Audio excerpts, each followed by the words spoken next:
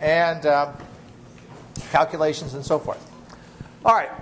Well, last time when I finished, I was talking about gel electrophoresis, and I was talking specifically about agarose gel electrophoresis, which you don't even see up here. So let me just say a brief word about that, and then move on into the other material.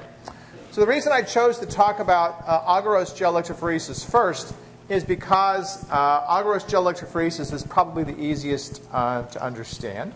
Polyacrylamide gel electrophoresis is not complicated to understand, but it's usually used to separate proteins. And separating proteins takes some additional considerations, as we shall see. So I want you to understand the simplest situation first, and then we'll talk about the slightly more complex situation with separating proteins. So if you recall, I said last time that we pour a gel by a technique very similar to making Jell-O. We take a carbohydrate that has a very complex structure. We dissolve it in water by boiling it, and then as it cools down, that carbohydrate forms a sort of a matrix that loosely holds water. And by the fact that it loosely holds water, it gives it excuse me, that sort of gelatinous characteristic. Well, the holding of the water involves things like various holes in which the water itself is sort of encased. And those holes serve as pores for the molecules that we're trying to separate. Okay? So that's an important consideration. So the agarose itself can be thought of as what I would call a support. It's just a mesh of fibers that are intermeshed, and they give various pores through which the macromolecules can be separated.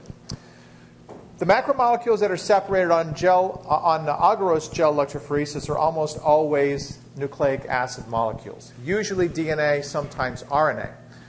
And the reason for this is that these are the biggest biological molecules that exist in cells. They're way bigger than proteins. Proteins don't even come close. Okay? So these are very large molecules, and these very large molecules are negatively charged. They're what we describe as polyanionic, meaning that they have many, many, many negative charges. In fact, they have one negative charge for every nucleotide that they contain. Okay? Because it's phosphates that provide the backbone, or part of the backbone, of a nucleic acid structure. All right? So that's an important, excuse me, that's an important consideration. That negative charge is used effectively to separate them. Now, though this says polyacrylamide gel electrophoresis, an agarose gel will look very, very similar. Okay? So here is an agarose or a polyacrylamide gel, and I've got my mixture of a bunch of different nucleic acids that I want to separate. What this technique does is it separates them on the basis of size. And the basis of size, the separation occurs as follows. The nucleic acids are loaded in here. They're a mixture, a whole bunch of different sizes. And after they've been loaded into that little well right there, a current is applied. And the current that is applied has a negative charge at the top and a positive charge at the bottom. So what happens then is that the polyanionic, negatively charged nucleic acids race to get away.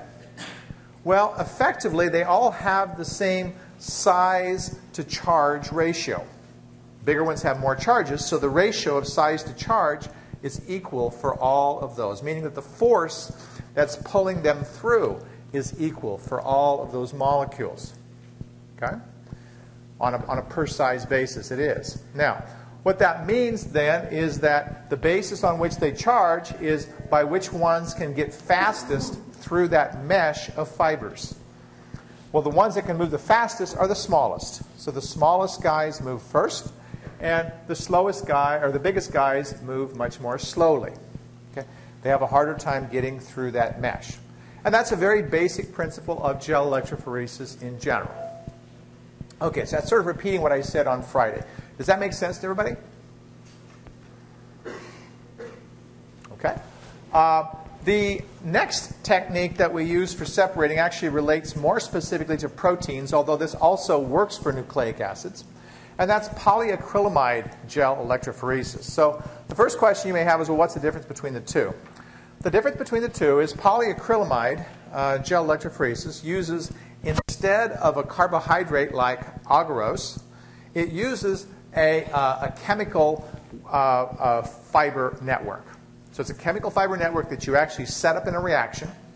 And that network that's present in a polyacrylamide gel generally has much smaller pores than an agarose gel. So we're separating smaller things. And as I told you, proteins are much smaller than nucleic acids are.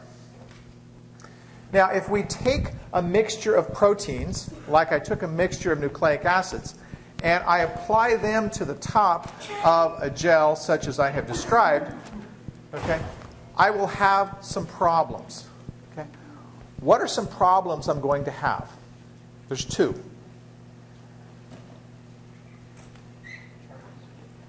The charges can be different, right?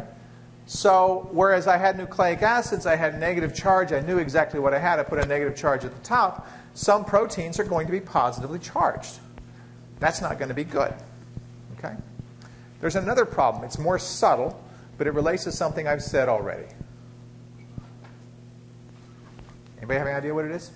Probably not. Give you a chance. Charge to size ratio, exactly. So even if we have negatively charged proteins, their charge to size ratio is not relatively constant as it is for a nucleic acid. So in order for us to separate proteins, we have to do some tricks to, first of all, make them negatively charged, and second of all, make their approximate size to charge ratio be the same. The technique we do is we take the proteins and we mix them with a detergent known as sodium dodecyl sulfate, or as you're much more likely to call it, SDS. Now, what that does is, first of all, it's a detergent. And it's a detergent because it has a sulfate on it that has a negative charge on one end, and it has a very long nonpolar tail. Okay? It turns out that what this detergent does with proteins is it denatures the protein so that instead of being all coiled up like a clump, it actually kind of lays it out like it's a long chain, the way we kind of draw the structures in the book. And moreover, it coats that long chain sort of cylindrically with a coating of the SDS molecules. But what that means then is that we have many, many negative charges on the outside of that protein. They mask any charges that are underneath them. So for all intents and purposes, that protein looks like a rod, kind of like the DNA looked like. And it's a polyanionic, meaning it has many negative charge rod. And best of all, the longer the rod, the more the negative charges. So now we have, again, approximately the same charge, size to charge ratio like we had for nucleic acids. So we've tricked the system so that we now have our proteins all having many negative charges. After we've done that, we can apply that mixture of proteins to our polyacrylamide gel. And when we do that, we run something called SDS page. PAGE stands for polyacrylamide gel electrophoresis. So SDS page involves just what I said, mixing the proteins with SDS, applying them to a polyacrylamide gel, and then running them through. Well, when we do that, we see something very similar to what we saw with nucleic acids. That is, that these guys separate on the basis of charge. Basis of size. Okay? The smallest guys move the fastest. They move away from the negative end. And again, we put the negative at the top and the positive at the bottom. So the force that is pushing / pulling these proteins through this gel is the electrical field that's there. The electrical current is actually helping to pull these guys through, and they separate on the basis of size. Okay, everybody got that? Why would you need a gel with smaller pores? Why would you need a gel with smaller pores? Well, if they're too big, then all of them are going to go through equally well. So you have to have sort of a sieving phenomenon, where if some of it's a little bit more difficult, they have a harder time going through, kind of like the reverse of what we saw with the beads in doing gel filtration. Okay? In this case, they all make it through, but some have more difficulty making it through than others do. And that's a key feature. And one of the things you have to do in both agarose gel electrophoresis and also polyacrylamide is you frequently have to adjust the pore sizes based on what you're trying to do. So you may have to run a higher percentage of agarose, for example, if you're separating smaller DNA molecules. You may have to run a higher polyacrylamide polyacrylamide percentage if you're running smaller proteins, because the higher the percentages, the smaller the pores. So we have to optimize these a little bit to do the separations that we want. Okay, so that's what's up with what's called one-dimensional gel electrophoresis. And one-dimensional gel electrophoresis is a very powerful technique. Okay? There's SDS if you want to see it. That's what it looks like, long chain. There's a sulfate. There's a counterion out there. We can see it's largely very negatively charged on the outside. This is what a gel looks like after you run it. And what you see are bands, and each band corresponds to molecules that are identical in size because, of course, they all migrate to the same place. In this particular gel, you see on the left side and on the right side, you see something called a ladder. So a ladder is typically a set of standards that have, in this case, proteins that are all of known sizes. So this might be, for example, 10,000, 20,000, 40,000 molecular weight. And by looking at a gel like this, I can actually determine approximately the size of my protein by comparing my unknown protein to the size of the known proteins that are in the ladder. This also is nice because it illustrates what the people were trying to do as they were purifying this protein. So each one of these wells corresponds to an additional step of purification, so they're getting more and more pure protein as they're going along. Okay. Now, if you understand SDS polyacrylamide gel electrophoresis, then you're equipped now to understand an additional technique that I think is one of the coolest techniques that exists in molecular biology. And this is a technique called two-dimensional gel electrophoresis. Okay? So we're going to talk about that, and then I hope to communicate to you the power that 2D gel electrophoresis gives us in an analysis. So to understand that, we have to understand a technique, first of all, called isoelectric focusing. Isoelectric focusing. This takes a little thinking here. So to do isoelectric focusing, I really need to, first of all, separate proteins on the basis of their PI. The basis of their PI. So we've been talking about PI. I promised you that PI would become important, and now I hope you begin to see why the PI of a protein is a useful thing for us to have and to know. Okay? Well, how do we set it up? First of all, we take a tube. So a tube is just like the column that we are doing our other separations in. We take a tube, and into this tube we pour a set of beads, okay, that have on them various charges. Some of them have maybe, let's say, 100 negative charges. Another one would have 99. Another would have 98, 97, 96, etc. So we have a whole spectrum of negative charges from minus 100 all the way down to 0. Similarly, in that same column, we pour beads that have positive charges of a similar nature. They go from, again, 0 up to, say, plus 100.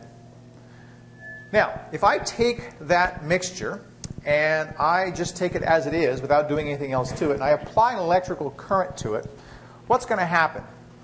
Well, the negatives are going to go as close to the positive electrode as they can. The positives are going to go as close to the negative electrode as they can because of the attractive nature and the repulsive nature of each. And what's going to happen is the most negative will be adjacent to the positive. That is, the ones that have 100 negative charges are going to push everybody else out of the way because they've got a greater force and they can actually get closer to that positive electrode where they want to be. At the other end, the positively charged beads want to get to that negative, and again, the one that has the most positive charges is going to be there. Okay? Now, what I've just described to you is a gradient of charge, and that gradient of charge actually sets up a pH gradient, going from 0 at one end to 14 at the other. Okay? So now we have a tube that has a gradient of pH as well as a gradient of charge. Everybody with me? Okay. Now, what does that mean? It means that if instead of putting nothing in that tube, what if I start the tube out with this mixture of these compounds and I also add my proteins? what's going to happen? Well, my proteins are going to separate just like those individual beads separated. They're going to separate at the same time, and they're going to go to a certain distance, and they're going to stop. Why will they stop after a certain distance? They have reached their pi. At that charge, they have a net charge of 0, and in an electrical field, they're not going to move anymore. So now this isoelectric focusing technique is allowing me to separate molecules on the basis of their pi. Those that have a low pi will be at one end. Those that have a high pi will be at the other end. And which end is which doesn't really matter for our purposes. We can set it up any way that we want to. But it's important to recognize that we've set up a pH gradient, and we have separated proteins on the basis of their pi. The most positive ones will be at one end. The most negative ones will be at the other end, and sort of a gradient in between. Well, I said two-dimensional gel electrophoresis, but I've only told you one dimension. The dimension I've just told you is separation on the basis of pi. So I've got this tube. Here's this tube that's got my proteins in there, and there's got this whole series of bands of proteins, each of which have different pi values. Okay? Now, if I take that tube and I cut a little slice in it so that I let the material on it sit on top of a polyacrylamide gel, okay? Now I'm going to do something cool. I have that slice now sitting on top of that polyacrylamide gel. I'm going to have to add something to it to separate everybody on the basis of size. What am I going to have to add? SDS, right? So now I let SDS sort of perfuse into this thing. So the proteins start absorbing, they start denaturing, so they make these long rods, but they still keep their relative position. They stay where they were. They don't move left or right. They stay right where they were. But in each place, they're now coated with SDS, and they're ready for the next dimension. We're going to now run them through the polyacrylamide gel and separate them. Okay? When we do the second dimension, they're going to separate not on the basis of their charge or their pi, but rather they're going to separate on the basis of their size. Okay? Here's a depiction. So I did the first dimension. I separated everybody on the basis of pi. Then I added SDS, and then I said, okay, now put a negative charge up here and run these guys downwards in the second dimension. If we look at this, what we see is that we have a series of proteins, the biggest ones at the top, the ones that have the most positive charge on the left, the ones that have the most negative charge on the right. Okay? And we've separated every protein in that mixture. And we can look at this band and we can say, oh, well, this had a pi of about 4.3. This must have a pi of 4.3. These guys in this row, in this column here, all must have a charge of about must have a pi of about 4.3. Well, how many proteins do I have in my cell that have a pi of 4.3? I can calculate that reasonably easily.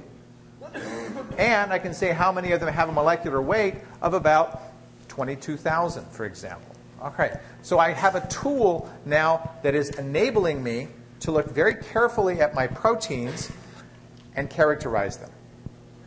The beauty of this technique is it is so good at separating proteins in these two dimensions. It's so good at this that we can literally separate every protein in a cell.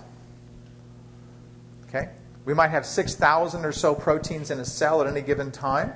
We can separate all 6,000 of them on a gel like this. If we do that, we create a gel that looks something like this. That is the profile of proteins that was found for a particular cell. Okay? In this case, we had the most positives on the left, the most positive on the right. That's random as to however we do it, so it doesn't really matter. We had the biggest guys at the top. We had the smallest guys at the bottom. Now, each spot on here corresponds to an individual protein that this cell was making. The darker the spot, the more of that particular protein that's being made. The lighter the spot, the less of that particular protein that's being made. Well, why do I care about this? There's two reasons why I care about this. First, I want to describe a very simple experiment that we can do using 2D gel electrophoresis. I think it will demonstrate to you the power of this technique. Let's imagine that I'm interested in studying cancer, and I have a patient who has a liver cancer. Okay? And the thing I want to know is, what is it about this cancer that's different from a normal liver? So I take some cancer cells from a tumor I removed from the patient. At the same time, I remove some non-cancerous liver cells from the patient. I grind them up. I pull out the proteins. And then I take the proteins and I perform 2D gel electrophoresis. So in the first case, I run a 2D gel of the proteins that are from the normal cells. In the second case, I run a 2D gel from the cells that had the cancer. And I ask a very simple question, and the computer can do this for me nicely. Which spots change between the two? Do I have spots that appear in the cancer cell but not in the regular cell? Do I have proteins that appear in the regular cell but not the cancer cell? Do I have more of this particular protein right here in the regular cell compared to the cancer cell, and vice versa? All these questions I can answer, and I can begin to understand at the perspective of the protein what the difference is between a cancer cell and a regular cell. It's a very, very powerful technique. This technique I just described to you is part of a sort of giant technology called proteomics. You heard of genomics. This is proteomics. Proteomics allows a researcher to analyze all the proteins of a cell simultaneously. It's different from the other techniques we've talked about. It's a relatively new technique. Okay? So we have the ability to do that. The cells needn't be cancer cells. Let's say I'm a pharmaceutical company and I've just developed a new drug. And I think it may be affecting the way that, for example, let's say it works on acne. I think it may be affecting the way that cells respond to it. One question I would ask is, well, what's the protein profile? I could take two patients, one whom I give the drug to and another one that I don't. Or I could give it to the same one. Here's a portion of my forehead where I use it. Here's a portion of my forehead where I don't. And I can compare the protein profiles of those using 2D gel electrophoresis and quickly get an answer. Are there protein changes that are happening in these? In proteomics, the questions that I ask are the only limitation. I can answer tremendous numbers of questions by using this technique. Now, as you look at this and you think about it, one of the first questions that comes to your mind is, well, that's nice. That's a spot. But hey, I mean, it's like saying this spot's different in this one versus that one. How do I know what that is? Okay? And that's not a trivial thing. Understanding what any given spot is going to take some other work. And that's the second value of this technique. And I'm going to show you that a little bit more in just a bit. Okay? But suffice it to say that I can identify, using some sophisticated techniques, every spot on that gel. If I thought I knew, for example, what this particular spot was right here, let's say I thought, oh, that's a DNA polymerase. Okay? If I had some of that DNA polymerase around, I could actually do a 2D gel and see where that DNA polymerase popped up. And I would have some pretty good clues about where I would expect it to pop up based on its PI and its size. I can calculate the PI for my protein fairly readily. And I know the size of my protein fairly readily. So the combination of the two can really lead me very quickly to begin with to answering the question, is this what I think it is? We can answer that question absolutely with some additional techniques I'll be talking about. Okay, questions about this? Yeah? I'm sorry? The smearing, there's like smears. Yeah, what do you see with smearing? Okay, so in this case, it looks to me like somebody ran a ladder, okay, that didn't run very well. That's one thing. Another thing that happens with smearing is you recognize that separating proteins is kind of dynamic, okay? So we like to think in the very simplest case that, okay, I coat this guy with this SDS, and basically that's all that ever happens to it. But in fact, that protein might be a little bit more mobile, and so some of it may not come to as tight of a band as you would expect, and so that's part of the reason for the smearings that you see. Yep. Whenever you do a one-dimensional gel, like I described before, where you're separating on the basis of size, you're going to have some smearing there. So if you compound that in 2 dimensions, okay, each dimension, the cleaner it is, the better the 2D gel is going to look. But even there, you can see that there's sort of elongated spots that are here, which tell us that our PI determination is not as tight as we would like it to be. And that's very common in something like this. Okay, questions? Yeah, back in the back. When you mix the sodium to this sulfate, Yep. the proteins, doesn't that affect the PI? Change their location? But they've already been separated on the basis of PI. But then you're mixing it, Yep. right? But I'm just perfusing it. So it's going in. I'm not mixing them. They're staying. You have to mix with the SDS, Right. But all it's doing is the SDS is just coming down through it. Okay. So that's why I say you perfuse it. You don't actually physically mix it, because if you did, you're right, you would lose the relative positions of those. So you want this as gently as possible to come in and start mixing with the protein itself without changing its relative position. But it's a good point. Yeah. I'm sorry? Does I stand for current? No. I stands for isoelectric. Okay. Isoelectric. Okay. All right. You guys are the quietest class I've ever had. Not complaining. Not complaining. But you are. I've never had such a quiet class. Okay. We've been talking about purification. Let's think about purification. I'm going to come back and tell you in a bit how we determine those spots. Okay, your book isn't real as sequential as I would like, and I'm sort of going in the order of the book here. Let's follow how we would measure the purification of a given protein. Well, you've already heard of several techniques that we can use for isolating proteins. You heard of, we didn't talk about salt fractionation, but basically you can precipitate proteins with salt is what it amounts to. Ion exchange you heard about, gel filtration you heard about, affinity chromatography you followed. Now, why do we care about this? The reason we care about this is whenever we're trying to purify a protein, basically at each step we have basically 2 things. One that we think doesn't have our protein and one that we think does. Right?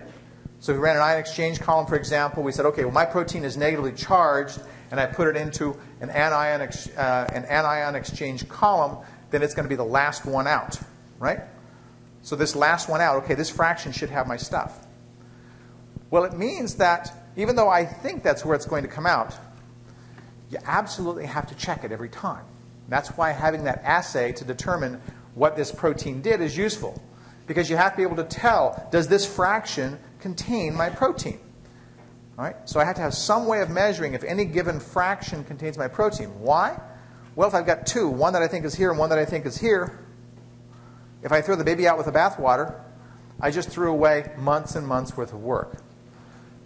So whenever you're working with proteins, you have to be very careful to make sure you check everything to see where that protein is. Well, no method is 100% effective.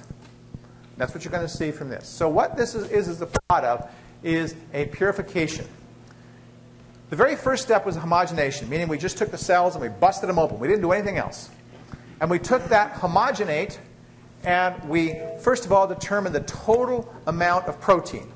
That included the protein that I wanted and all the other proteins in there. The total amount of protein in that first step I discovered was 15,000 milligrams. Well, I don't care about the total protein. I care about my protein. I want to have some way of measuring my protein. Maybe it's a reaction that it catalyzes. So I measure how many reactions does it catalyze, and I give a unit value to each one of those. We see in this case that the original homogenate that I had 150,000 units of activity. That was a measure of approximately how much protein I had in there. That was my total units of protein, or protein activity, to start. So all this in the first line is what I had to start. The specific activity of that mixture was the amount of units of activity that I had divided by the total milligrams of protein. That gave me units per milligram of protein. You can see in this case 150,000 divided by 15,000 gives me 10 units per milligram. My yield was 100%. I haven't thrown anything away yet. I haven't done any techniques. I'm just measuring what I'm starting with. So I have 100% to start. And since I haven't purified anything, my purification level is 1, meaning I haven't done anything to it. After the second step, okay, I discover that I salt fractionate, which gives me some precipitation, and I'm trying to get rid of the things that I don't want. Well, after I do this salt fractionation step, what I discover is I have 4,600 milligrams of protein. I got rid of about 2/3 of the protein. I didn't get rid of 2/3 of the activity. That's good. That means that I had a method that was selectively getting rid of things I didn't want and keeping most of what I did want. In this case, I have 138,000 units of activity. My specific activity went from 10 units per milligram to 30, meaning this divided by 4,600 gives me 30 units per milligram. The yield is basically a measure of what percentage of the original material do I still have. 138,000 divided by 150,000 times 100 gives me my yield. In this case, I had a 92% yield. I didn't lose very much in this purification step. That's pretty good. Last, I had a purification level of 3. It was threefold enhanced in activity, meaning that I went from 10 units per milligram to 30. So 30 divided by 10 gave me a purification level of 3.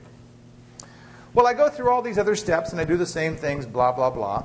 I get down to the bottom and I discovered I've actually done quite a bit of purification. Look that the total protein went from 15,000 milligrams down to a total of 1.75 milligrams by the end. Okay? I lost some activity, and that's going to happen in any process, but I only lost about 2/3 of the activity. I still have 2/3 of the activity.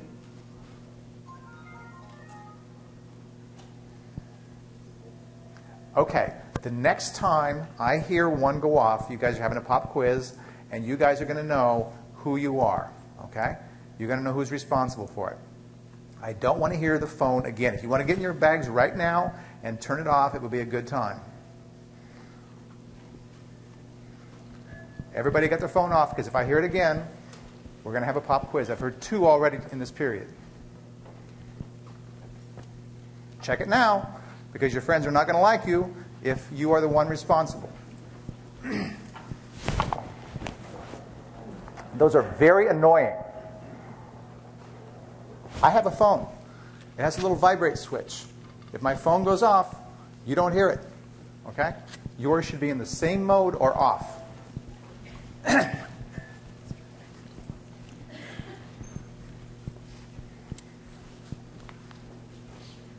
Everybody off?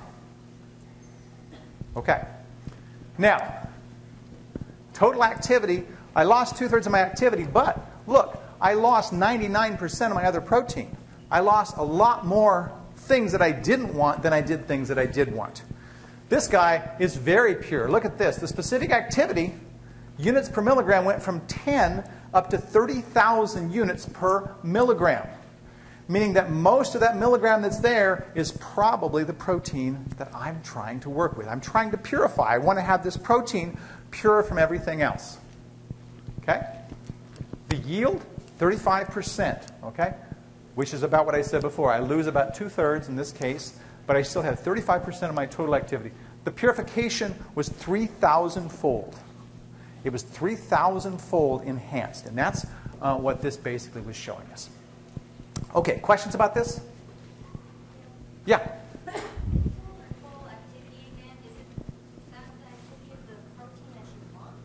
Total activity is the activity of the protein that you're interested in. That's correct. Okay, so as I said, we have to have some way of determining, do we have our protein in here? So it might be, let's say, an enzymatic reaction that catalyzes a change in a molecule I'm interested in. I could take an aliquot of this and say, how many molecules does it change? This is X number of units, right? So I can determine beforehand how many units for each molecule of change, and I did that and came up in this case with 150,000, which was the starting material that I had. Make sense? If I don't have a way of measuring my protein, I have no way of knowing how to purify it. I have no way of knowing how to purify it. Because if I don't know anything about it, then I don't know which technique or I don't know which step to keep the one versus the other. So I always have to have a way of measuring the protein that I'm interested in. Okay. Other questions? Yes? Purification level. So purification level is equal to the purification that's here divided by the purification I started with. So I had 30,000 divided by 10. Okay? Yeah?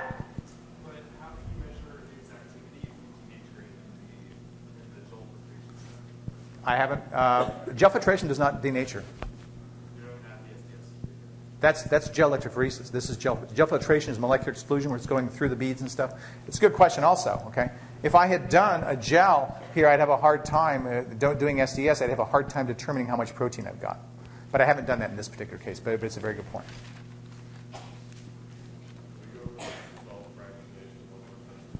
So all salt fractionation is just a technique, okay? It's a technique I haven't talked about, but salt fractionation simply is a technique whereby you can precipitate proteins selectively by adding certain amounts of salt to them, okay? So I try to pick a concentration of salt that's going to precipitate, say, other proteins, but not my protein. So you want your protein to stay in solution? It can be either way. It doesn't really matter. You can either selectively precipitate it or selectively not precipitate it. It doesn't really matter for our purposes, but a way of getting it away from everything else. Yes, ma'am? So it's only really good for if you're trying to purify a protein that you already know. Like if you're trying to... That's correct. You have to know something about the protein in order to do it. That's correct. You may not know much about it. You may know it catalyzes this reaction. That's the only thing that you know. But if you know that, you can use this technique to purify your protein. Okay? But you have to know something that it does. You don't have to know its structure or its size or anything like that. But you do have to know something about what it does in order to purify it. Okay. Very good. So let's turn our attention away from that now. And I'll mention S values here because it comes up in your book occasionally. They're not the biggest deal in the world. S values are simply ways of measuring a protein. Okay? So you think, well, a protein is measured by size, so size, 22,000, etc. is it. Well, if you don't know much about your protein and you haven't been able to get it to run properly on a gel, running it through a centrifugal field tells you the apparent size that it has. So S values are related to the size of a protein. That's all it is. It's a way of measuring size using centrifugal force. Okay? The larger the S value, the larger the size, but there's not a linear relationship. Okay? There's not a linear relationship. Notice that this increases in size by 7.5 times going from here to here. Okay? However, that's way more than this is way more than 7.5 times bigger than that. So S value is simply a way of determining size using a centrifugal field. And you'll hear about S values later in the term. Okay, well, characterizing proteins. So there's several ways that we can do it. I'm going to skip over some of these. And one of the questions I frequently get is, boy, you skip over a lot of things in your lecture. Do we have to know that? Okay, well, my rule is whatever I say in class has the highest priority. If I don't talk about it in class, I'm not going to hold you responsible for something I don't talk about in class. Okay? So keep that in mind as I go through. And I usually adjust my lectures a little bit depending on how much time I've got. Well, one of the things we could do is an amino acid analysis. Okay? If we have a protein, and all we have is a protein, one of the things we could do is we could say, well, what's the composition of amino acids that I have in this protein? Not surprisingly, most proteins have all of the amino acids. Okay? But I can get relative amounts. I may have twice as many glycines as I do alanines as I do in this case, and you can see that when I go to separate them. Okay? So I can get an idea about the composition of amino acids by breaking the protein down into its substituent amino acids and then separating them and quantitating them. Okay?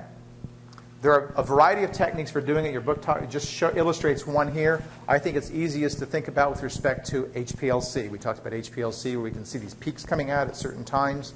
It's very easy to line those peaks up with certain molecules that we know about and determine how much of them are present. This technique isn't the most important technique for us to be able to purify or characterize things.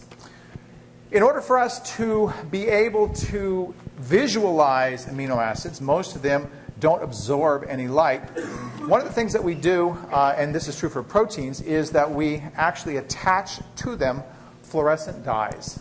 And those fluorescent dyes give them color, and as a result of those colors, we can actually see when they're coming off of the detector, for example. So those are useful for us.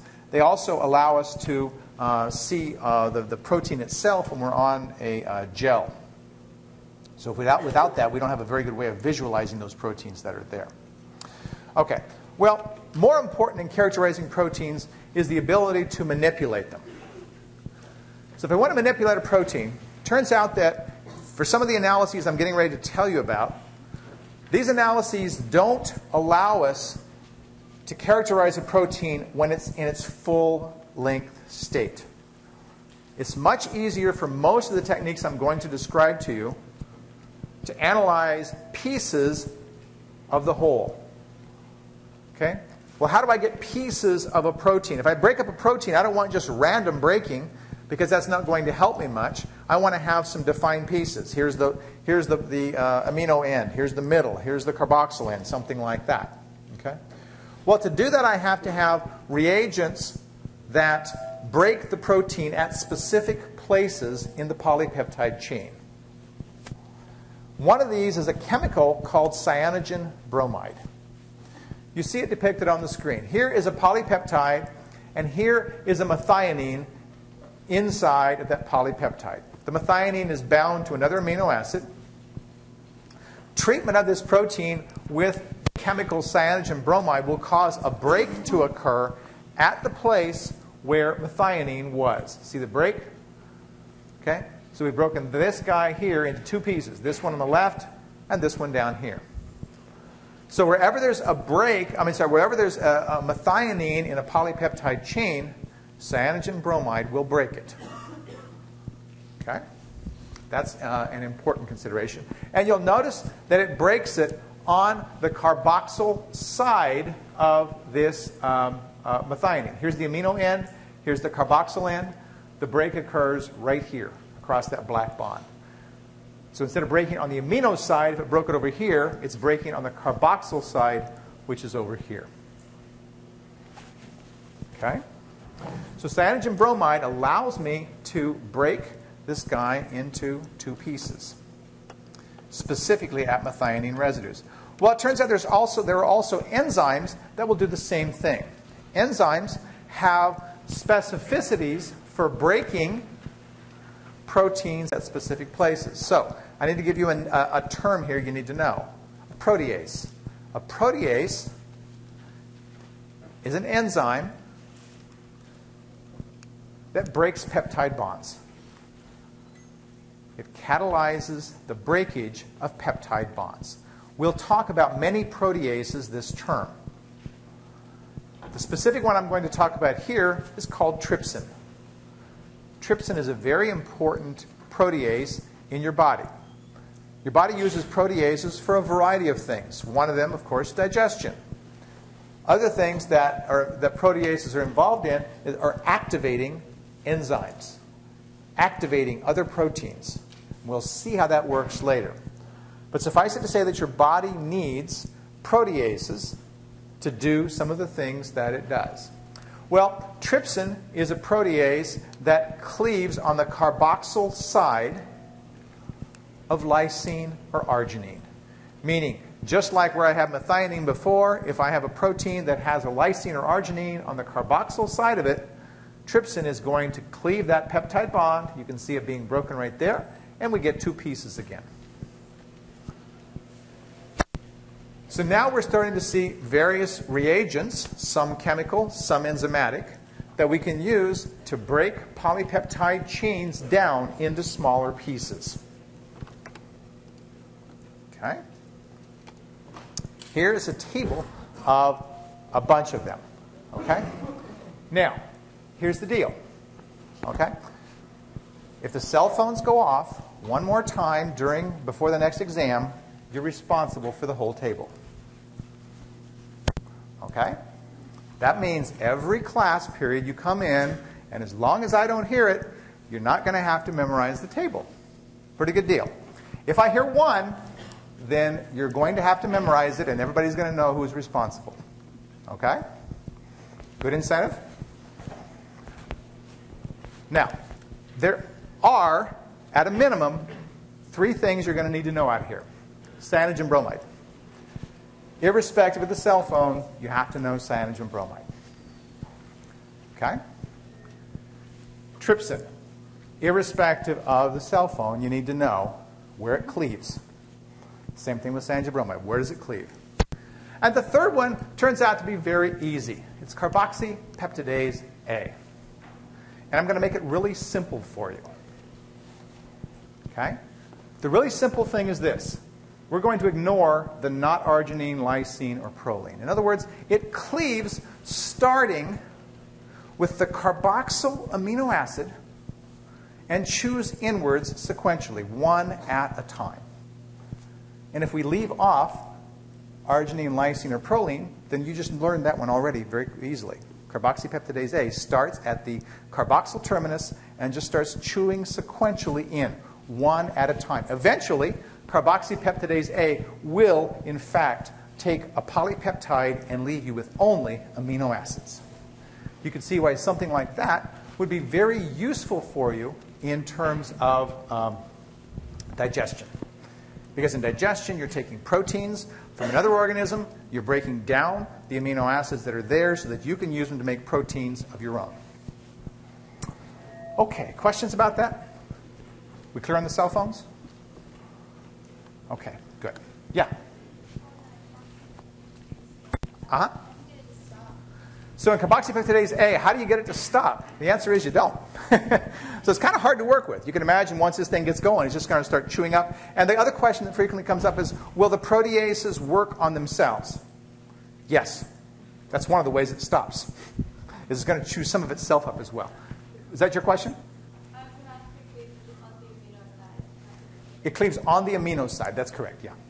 It has to, because on the carboxyl side, it's not attached to anything with the carboxyl terminus. It's the only one that cleaves on the amino side. Okay. Yeah?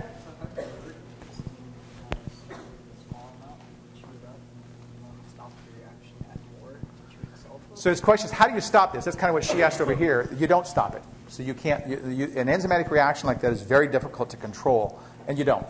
So it's useful in terms of breaking a polypeptide down into basically amino acids. But it's not real useful as a laboratory tool unless you have sophisticated ways of isolating things as they come off. So it's not a real useful tool that way. Okay? Yeah? I know we don't have to know arginine, lysine, or proline. What happens when it gets on? It stops. That's how Yeah. you would stop it. Well, you don't stop it. I mean, it stops. So again, we're talking about this as if you're controlling it. You're not. It's actually the physical limitation of those things that are there. But you're right. That's the place where it would stop. What's that? As long as the cell phone stays off, we're all happy, right? Okay, that gives you guys some incentive to remember that. Okay? Okay, I think that's enough for today. What do you guys think?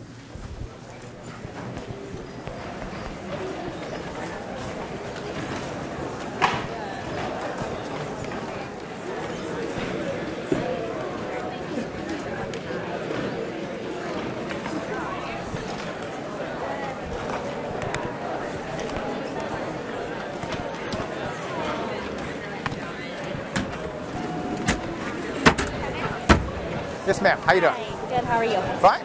Good. So I came in a couple Fridays ago. Remember about asking some questions on the practice problems? I don't, but Okay. I'll take your word for it. Okay. And you asked me to come in last week, but I was so busy last week that I wasn't able to. I was wondering Sure. what time you're busy today, or Today I'm not real busy. I've got I'm meeting with somebody back after class at 1, and I've got another meeting at 2, and I've got to be home to check about somebody's putting installation in my house at 3. So if you want to come in, say I'll probably leave about 2:30 to walk back to my house. But if you come in before 2:30, that'd be fine. okay. What time will your meeting be done at 1? Because I have class at 2 and then at 4. So we're Well, if you want, kinda- you can follow me back, and I can see with her when we're done. How about Okay, that? I'll do that. Sure. Sounds Hi. good. Hi. I emailed you about this, but it was over the weekend, so I don't know if you got it. And it was just, I finally got a chance to watch the lecture that I missed. Oh, good. And this confused me because earlier in the lecture you said that when it was off, it had a charge of -1, and when it was on, it had a charge of +1, and then later someone asked and you said off -1, on 0. For a carboxyl, that's correct. Off Okay. is always -1, and on is always 0. Okay, because you said two different things. I wanted to clarify which one it actually was. If I did, I'm sorry. Yeah. I collected about 10 pounds of chanterelles, and I was wondering if you like chanterelles and if you want some. Oh, wow. Twist my arm. I can't take them right now, unfortunately. I could drop them by your office later. Drop by my office. Yeah, they're great. Thank you. That's kind of you. Yeah. Hi. Do the OHs and the different amino acids ionize? The OHs and the different amino acids. It turns out that the tyrosine ionizes to a slight extent, which is why you see the fact that it has a pKa, but I said you weren't responsible for knowing it. Okay, so the only things that we need to know that are ionizable are the amino acid. Amino, carboxyl, and the sulfhydryl of cysteine. Sulfhydryl and carboxyl. The carboxyl, oh, wait. There's 2 carboxyl ones, like arginine and arginate. So arginine has an amino R group. And then once it's in the carboxyl form, it doesn't oxidize. No. It always has a carboxyl. So every group that can ionize has a pKa. Yeah. So a carboxyl on arginine will ionize just like a carboxyl on anything else will ionize. So it all depends on the pH at which it's at. So both the because there's the 2 groups with there's the carboxyl